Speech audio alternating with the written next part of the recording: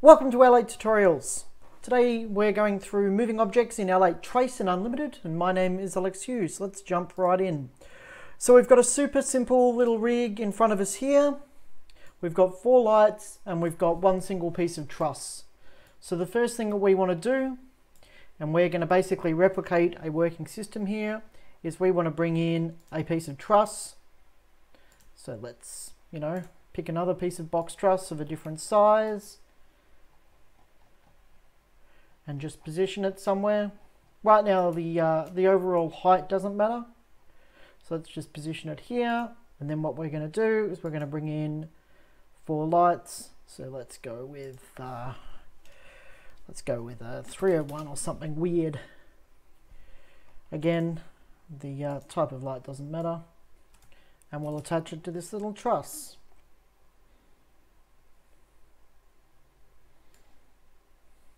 Perfect. We then need to put them into a layer so that we can manipulate them together. So if I click layer and we go layer 2, and we'll call this truss 2. So layer 1 is my example already. And then we repeat the same process for the 3D object that we want to mate together by clicking layer in 3D object, clicking T2. Once we've done that, we now have the option, we can see if we click on pos 1 to control things. So we can manipulate the height, and we'll see that everything's set to 0.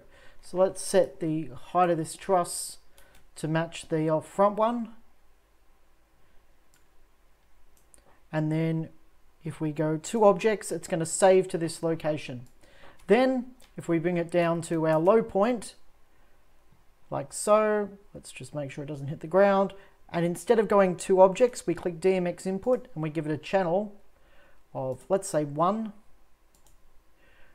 We then have DMX control over the objects. So if I turn the light on just in L8 for the moment, and we put it in blue, both of these little layers that we've got set up are currently set to operate off DMX. So if I run a nice little Q stack that I've got here, which just manipulates those channels, we'll see that they all go down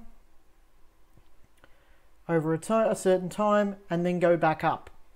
Now obviously we can see that they move quite quickly. So if we wanted a little bit more control, if we went back into layer in L8 and selected our layer, we can see that we can turn on 16-bit control, which means that there is now a second channel so that we get a little bit more control, especially on big movements that we're doing.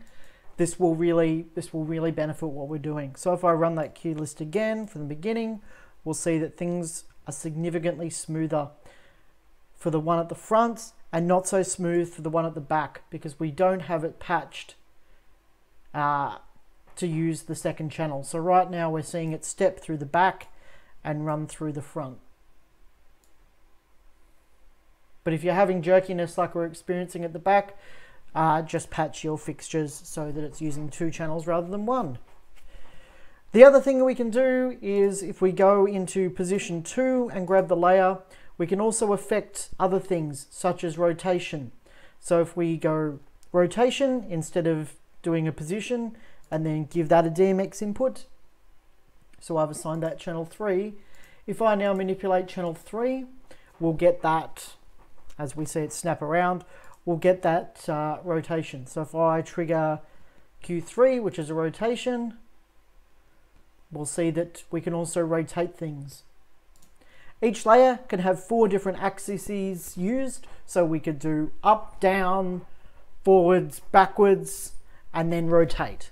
So like full X and Y control is possible. But that's the simple process. So we can basically mate objects together using these layers, and then we just DMX control them. So if you've got any questions, feel free to reach out to your L8 support people via the Facebook group, the YouTube channel, obviously L8 Tips, please subscribe.